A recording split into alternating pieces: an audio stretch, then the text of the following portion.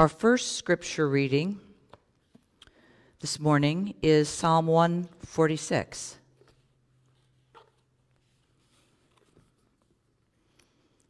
Praise the Lord, O my soul. I will praise the Lord as long as I live. I will sing praises to my God while I have being. Put not your trust in princes, in a son of man, in whom there is no help. When his breath departs, he returns to his earth. On that very day, his plans perish. Happy is he whose help is the God of Jacob, whose hope is in the Lord his God, who made heaven and earth, the sea, and all that is in them, who keeps faith forever, who executes justice for the oppressed, who gives food to the hungry. The Lord sets the prisoners free, and the Lord opens the eyes of the blind. The Lord lifts up those who are bowed down. The Lord loves the righteous. The Lord watches over the sojourners. He upholds the widow and the fatherless. But the way of the wicked he brings to ruin. The Lord will reign forever. Thy God, O Zion, to all generations. Praise the Lord. This is the word of God for the people of God.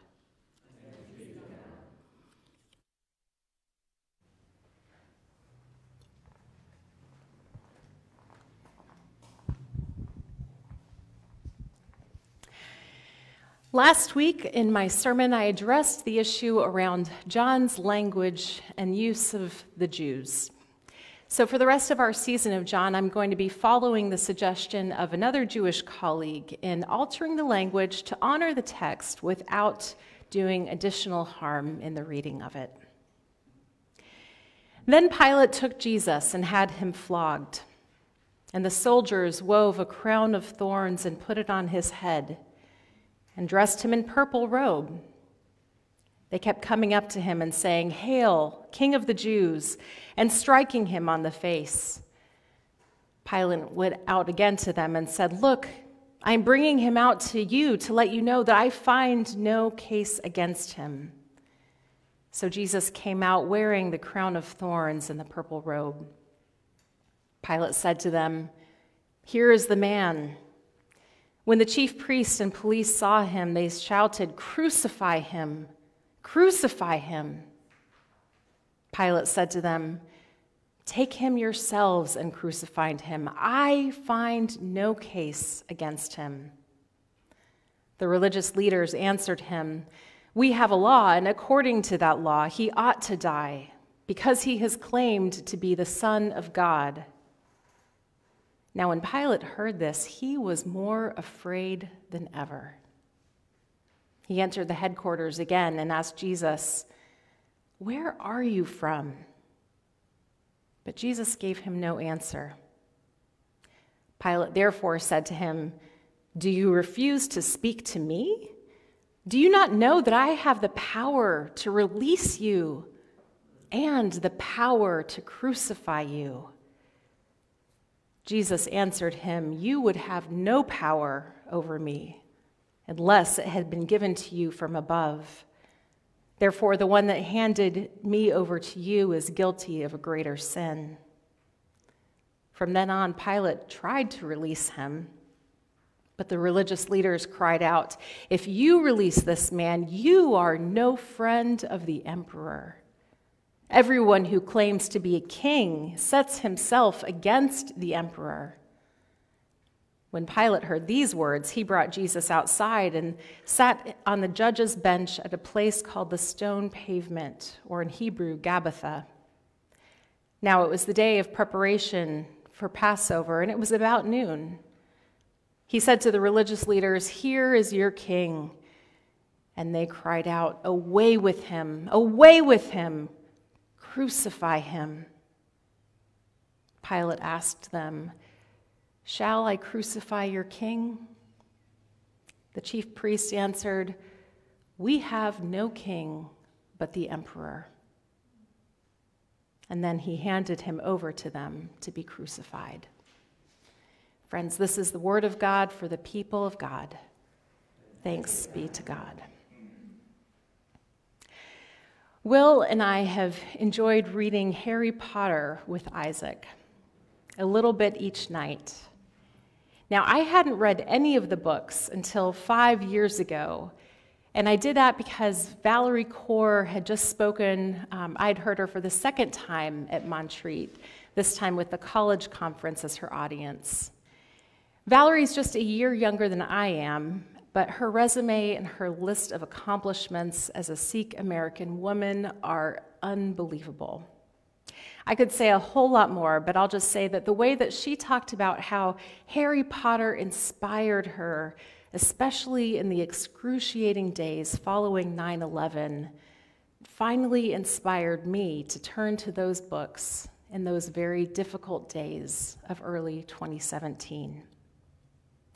In those days, I was often up late and through the night with Micah and sometimes Isaac, and so the Kindle versions on my phone were easy to have at hand. And I read through the whole series in a month. Now we're reading at a much slower pace. Isaac doesn't know the whole story, and we're not reading at the kind of pace where we can quickly resolve the tensions that build over the series. I can't separate what I know from what we're reading, but he can, and it completely changes the way that he enters the story. And I wonder, what if we could enter these stories with that same kind of innocence? What would it be like to have experienced all of this in real time? So I imagine being a child, maybe 9 years old, a few years shy of the rites of adulthood during Jesus' day.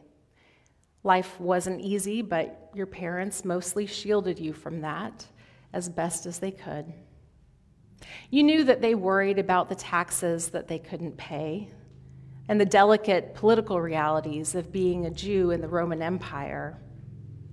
Most of the hushed conversations that you overheard were full of stress and worry, and then a new character entered them.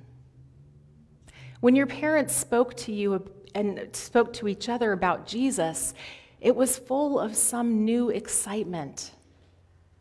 It was full of a hope that you hadn't even realized your parents had been lacking. And then one day you hear that Jesus is about to come near your town, and you ask if you can go and hear him teach. Along with everyone else, you are hooked on every single word coming from his mouth. But it's not just that, it's his presence. It's unlike anything you have ever encountered. You don't notice the time passing, and neither do others until the hunger starts to creep in. And your stomach starts growling, but you gladly offer Jesus the small meal that you packed, a lunch packed with love by your mother and offered to this person who embodies love in a way that you've never experienced. And then you can't believe what happens next. Jesus feeds the entire crowd with leftovers, with this little lunch. Wait until your mom hears about that. You're not the only one who's amazed. And in fact, you hear people around you talking, and some suggest that Jesus should be made a king. Could that happen? Wouldn't that solve so many problems for these people and problems for your parents? So you look around to see what his reaction is to this buzz, and you see that he has slipped away. Over the next few years, you try to see Jesus whenever you have a chance. You overhear what you can more about the amazing things that he's doing. You even hear that he raised someone from the dead. You also know from the chatter that Jesus is getting into some hot water with the leaders, but you can't imagine, after all that Jesus has done, after this person you've seen him to be, that he could ever be silenced. And then you and your family make the journey to Jerusalem for Passover. And along the way, you keep an ear to the ground. Has anyone seen Jesus? He'll be in Jerusalem, right? He wouldn't miss Passover in Jerusalem. And then you can hardly believe your luck when you see Jesus and his disciples going into the house right next to the one where you and your family are staying.